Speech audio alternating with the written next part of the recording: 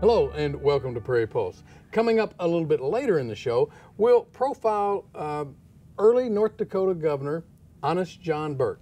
But first, joining me now on the set is Republican State Representative Kathy Hawken. Kathy, thanks so much for joining us today. It's always a pleasure. As we get started, tell the folks a little bit about yourself, your background, where you're originally from. I am a native Fargonian. Been here all 66 years except for a few in college and while my husband was in the Navy. We have I've been married for 43 years to the same guy. He's pretty darn special. And we have 2 grown children, both married, and 4 grandchildren. And that's awesome. Right now, I don't have another job other than the legislature. I tell a story that, how do you say to a boss, well, I need 3.5 months off, plus then I need a couple days off a month in the interim, but when I'm here, I'd be really good. So fortunate, I had wonderful bosses when I first started running, and they allowed me the opportunity to go to Bismarck. Well, with that said, how did you get involved in politics?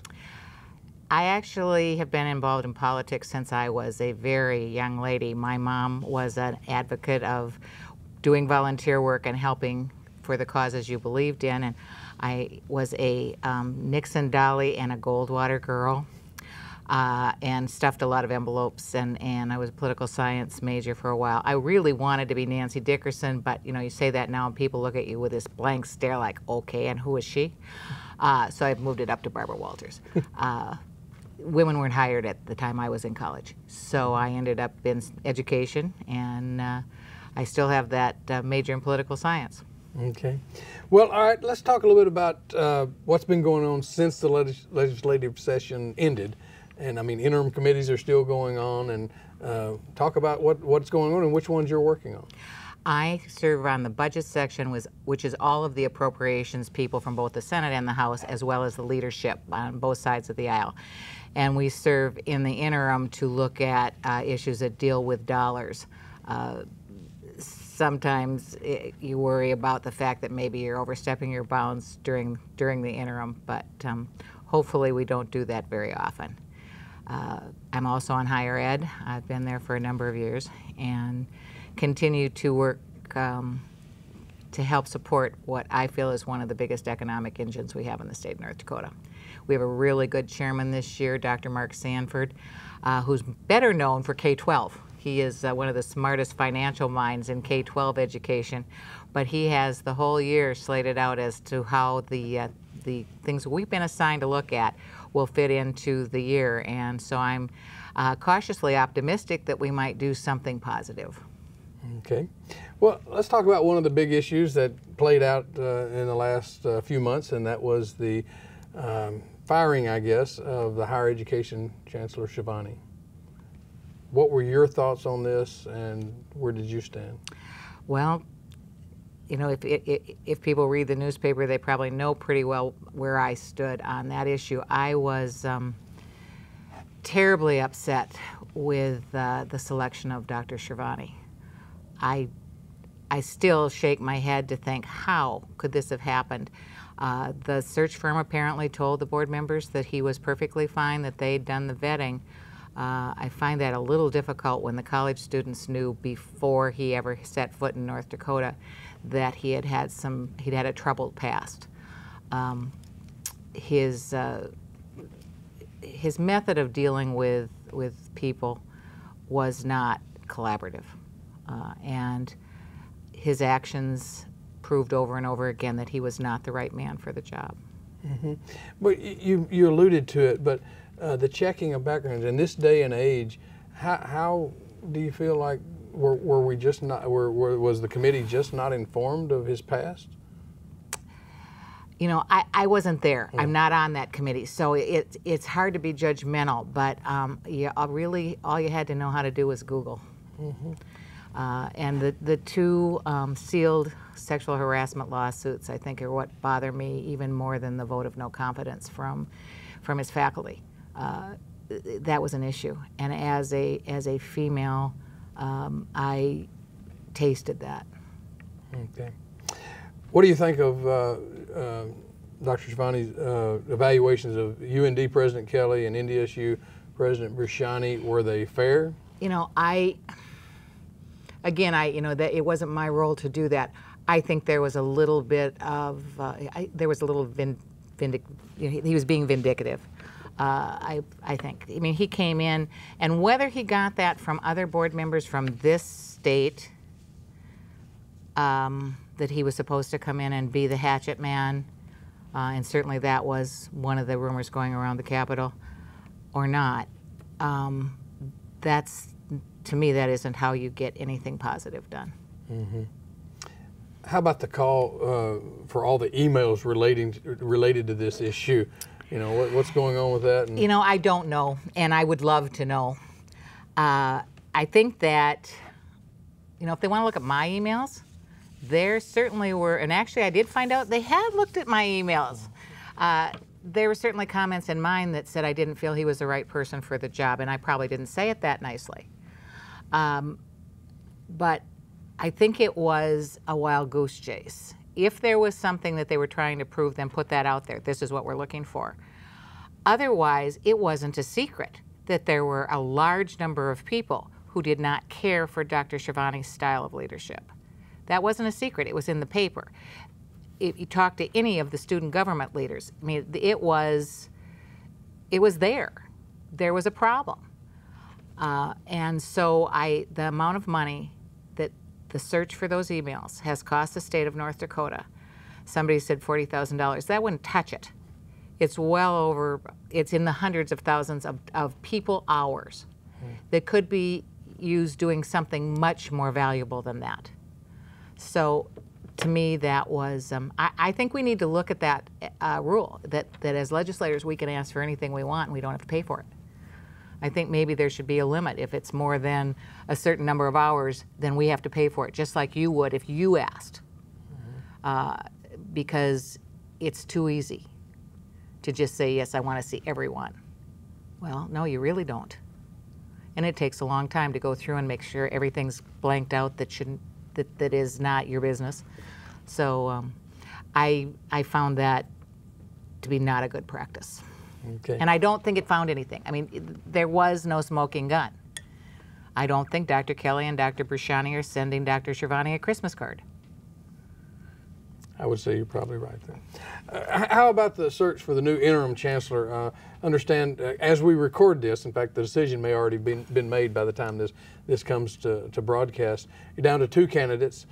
Can you talk about who they are and I certainly can. One is Dr. Larry Scogan, and he is the current president of Bismarck State, and he's sort of, they named him right away because he is familiar with all of the campuses, and the one nice thing is our presidents all do work very well together. That was one of the side benefits of Dr. Schiavone. They all bonded, and they worked very well together.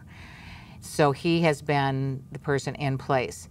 I'm not sure if a decision has been made, if he is the one that's selected, whether he will need to resign from his position at BSC or not. That's something that the Board of Higher Ed will decide. The other candidate is Shane Gettle. He has been the head of the Commerce Department. Most recently, he has served as a consultant for a number of people during the legislative session and has worked with an North Dakota advertising agency. So he is both fine gentlemen, and whoever is selected will be in charge for the next at least 14 months, and then depending on what happens with the initiated measure on changing the structure, until they find a permanent chancellor. With that said, leads right into my next question. What do you think of the calls in some quarters to do away with a higher education chancellor? Well, really they want to do away with the Board of Higher Education and replace it with a 3-member commissioner. The Board of Higher Ed is appointed by, those members are appointed by the governor, approved by the Senate. The new form, if it was chosen, would be 3 commissioners appointed by the governor and responsible to the governor. So it would change a little bit where the reporting goes. There's a feeling in some quarters that the Board of Higher Ed isn't responsible to anybody. If that's the biggest concern, then I think that's what we should be addressing. The Board of Higher Education is there for a reason, and that puts a little bit of a buffer in there. There are a number of people in the legislature who feel they have the answers to everything and would like to be in charge.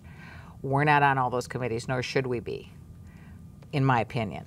I think the Board of Higher Education serves a very good purpose, and I truly hope that the citizens of North Dakota leave it in place. Okay. Why is there such animosity between the legislature now and the higher education system?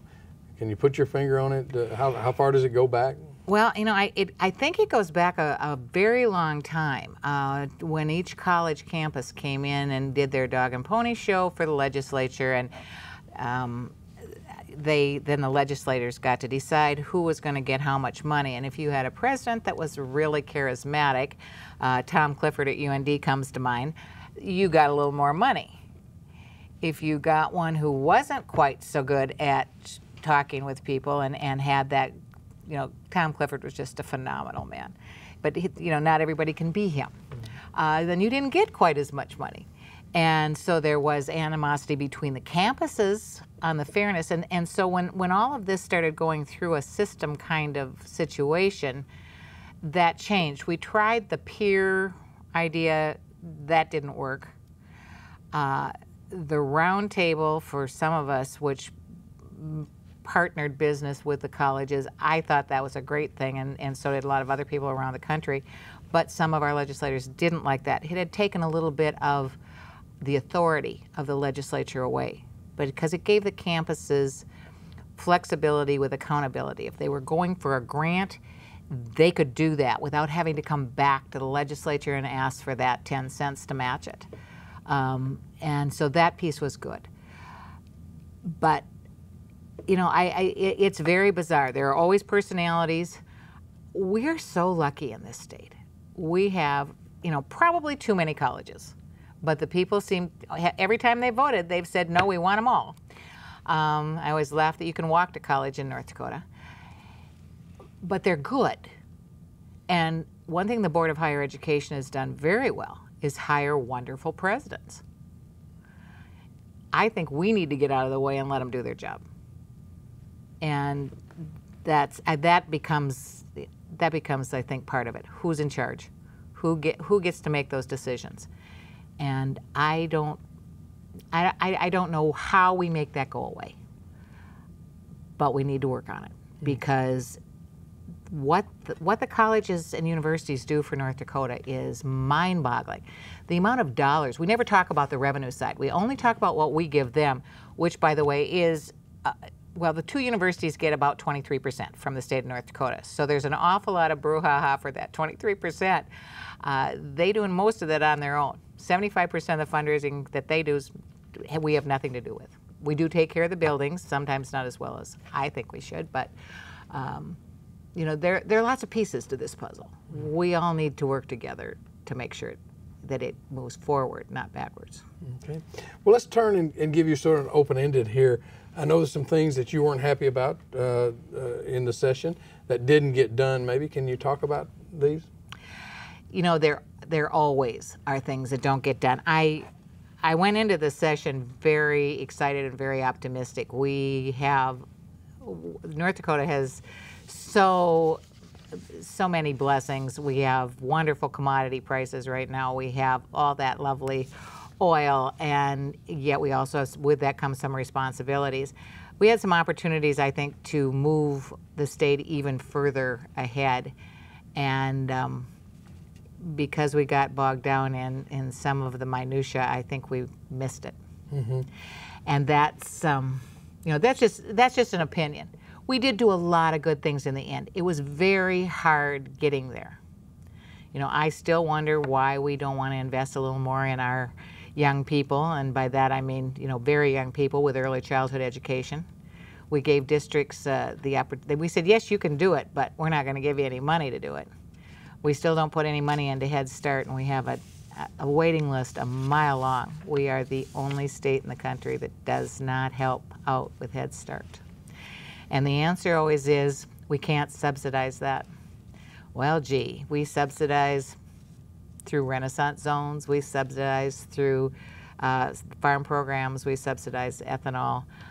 I can't think of anything better to subsidize than those young minds.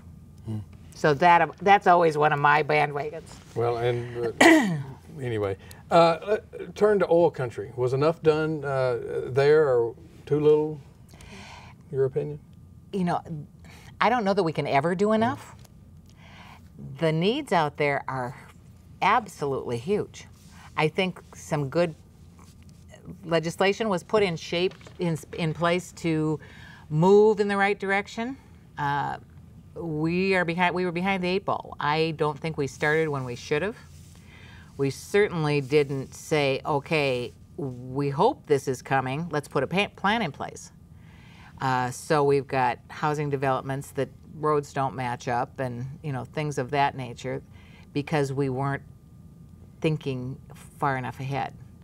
As legislators that went meeting every other year, we have a tendency to think in 2-year time blocks. Well, life does not exist in 2-year time blocks. So I think a good stab was made. Is there enough? Probably not.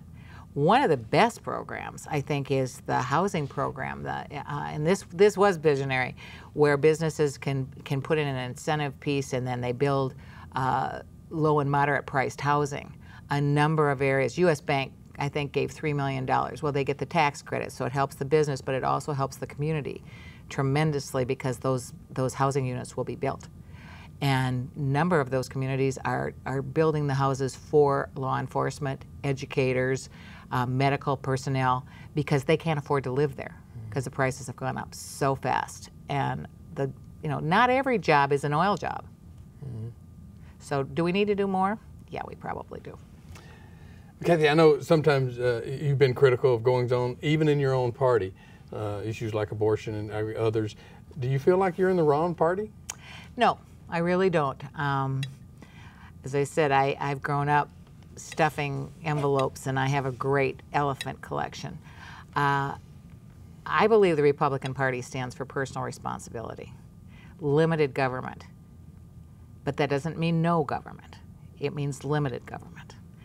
And the party has moved from where I am, but I still live there. I'm hoping that they're going to come back to my neighborhood. Okay.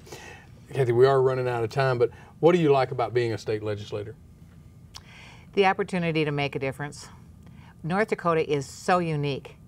Every individual has the opportunity to talk to their legislators, to talk to their governor. It is special. I want people to know who their legislators are. I want them to talk to them, and I want them to watch what we do. And then if we aren't doing what they think we should be doing, then we shouldn't go back. And that's how we'll make a change. I should ask you that as the last question, but what are some of the big issues going to be facing the legislature in 2015? Even though it's a year away, it'll be here before you know it. Certainly how we handle the pieces in the oil field and the oil patch. Should we be paying for the education out there? Is that a local issue?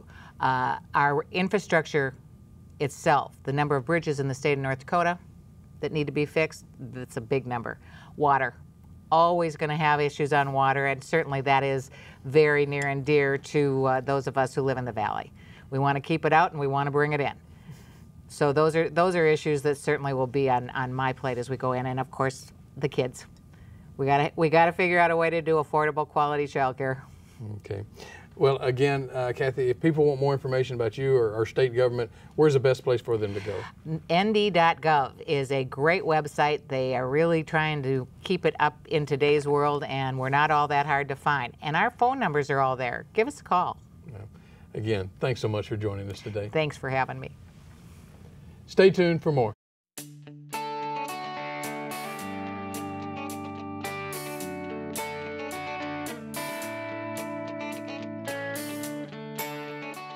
It's little known that the statue of Honest John Burke represents North Dakota in the United States Capitol.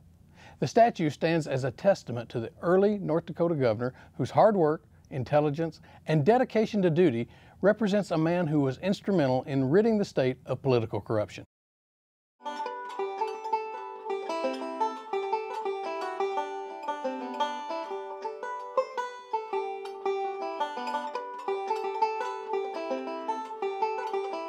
John Burke shows that with a concerted effort bossism can be put in its place. That if the people get cranky enough, that change can happen, which I think sometimes is quite comforting to know that change can happen or change will happen when good people get together. He arrives just before statehood. I think he arrives in 1888, and he's elected to the State House of Representatives, spends a term there, and then is elected to the State Senate.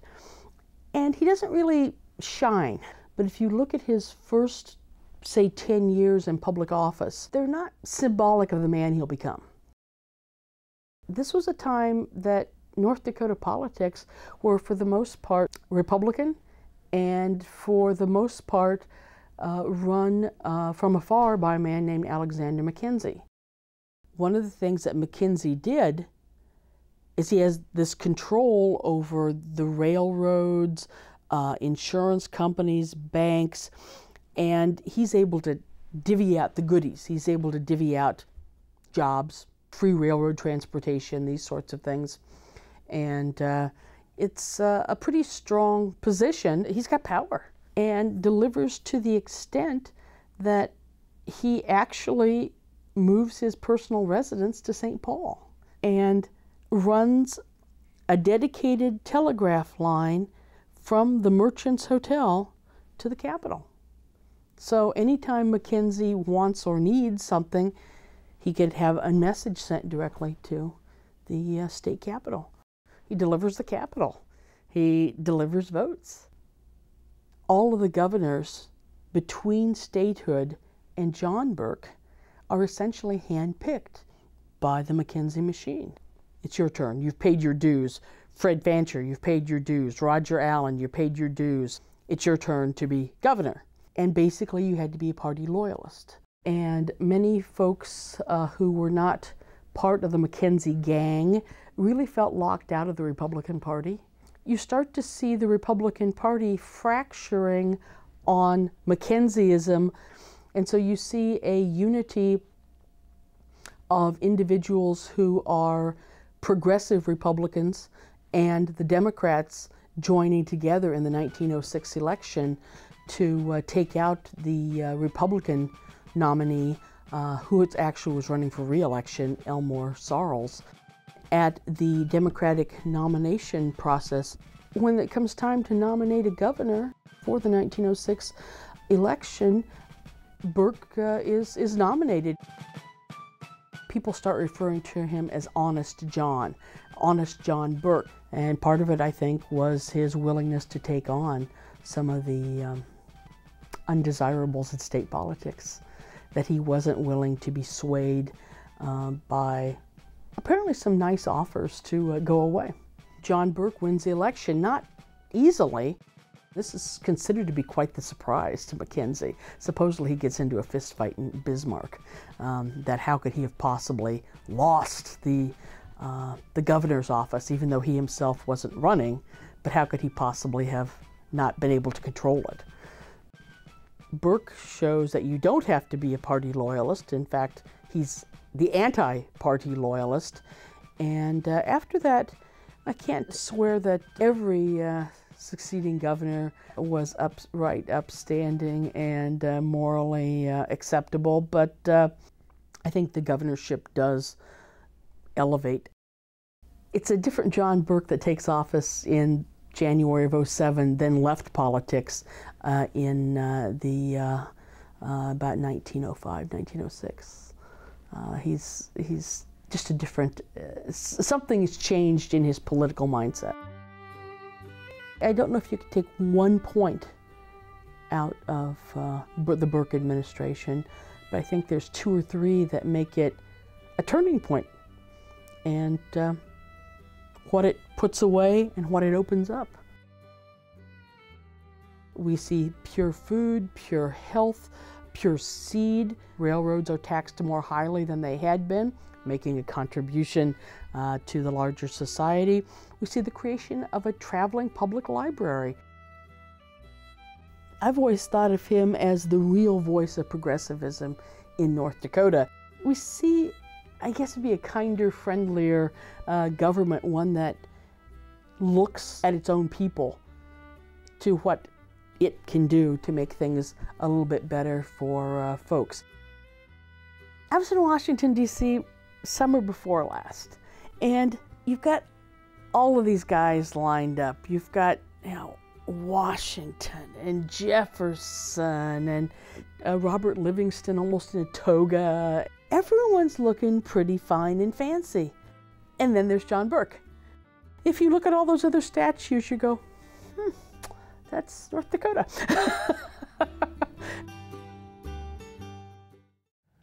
Well, that's all we have on Prairie Pulse for this week. And as always, thanks for watching.